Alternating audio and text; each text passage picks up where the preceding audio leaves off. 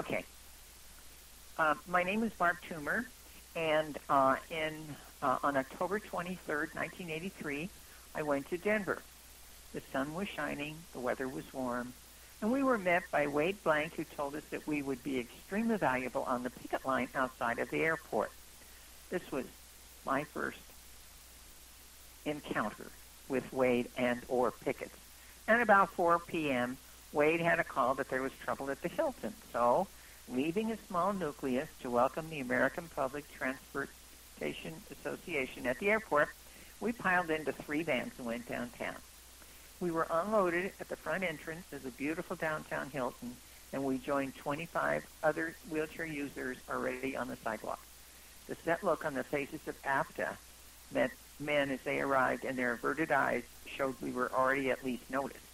That evening, we gathered at an unused Jewish synagogue Wade had rented for a supper of beans, salad, hot dogs, and cookies. Wade explained that he was on 24-hour call, and if there was any problem, it would be taken care of within 10 minutes. Everyone was given the chance to make comments. Then we were loaded into the Atlantis van, 6 wheelchairs to a van, and taken to places where we were to stay. The next morning was one of those typical Intermountain days, from a high of 75 on Sunday to a wet, drizzly high of 53. We circled the building about 10 feet apart to be very visible to all passers-by. We all had distinctive pins, "We will ride," ADAPT, American Disabled for Accessible Public Transportation. And we demonstrated our resolve all day, and we were bundled up as best we could. And many of us thought we had permanent frostbite in our feet. And the press was everywhere. TV, radio stations, newspapers, McNeil-Lehrer Report, Washington Post, and the U.S. News. Most of us in wheelchairs had the opportunity to be interviewed by local TV, radio, and newspapers. We passed out literature about ADAPT and spoke to anyone who would speak to us. We were pulled off the picket lines at 4 p.m. and transported to the synagogue for dinner and a discussion by Dennis Cannon from the Architectural Barriers and Transportation Compliance Board.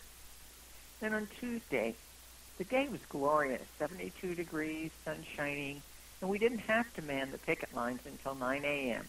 We surrounded the building again and traded off shifts in the sun and shade because there was a low of 40 degrees and it took time to warm up. The article in the paper was pushed to the 3rd page because of the invasion of Grenada. Certain concessions were given when APTA officials got concerned about the smooth running of their conference. For not disrupting the meetings, ADAPT bargained a 20-minute presentation to APTA on Wednesday morning just before Andrew Young, the ex-United Nations ambassador, and he was then mayor of Atlanta, Georgia. Negotiations were held in Mayor Pena's office about the logistics of the presentation for the next day. Wednesday, we arrived at 8:15 at the United Bank Plaza in 36-degree weather and wheeled to the hotel. The street lobby was empty, and we encountered no difficulty in gaining use of the freight elevators. No one stopped us. One of the things ADAPT had made clear was that our presentation would not start until the hall was full.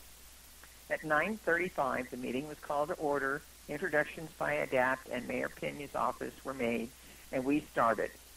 During the presentation of the resolution, the ADAPT members softly, then louder chanted, "We will ride. We will ride. We will ride," continuously. It carried such an emotional impact, some members of APTA joined in with us.